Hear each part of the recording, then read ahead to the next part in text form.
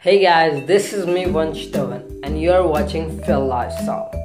This is quick video number 5. Can fasting help you to fight obesity? Let's get started. Are unhealthy eating habits and sedentary lifestyle taking a toll on your body weight? Then there is a solution.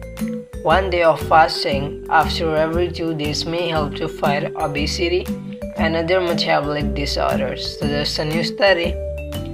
According to researchers, an intermittent fasting up to 16 weeks without otherwise having to count calories may help fight obesity and other metabolic disorders.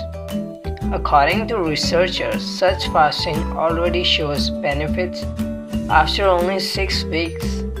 The findings indicated that intermittent fasting in mice helped to kickstart the animal's metabolism and to burn fat by generating body heat.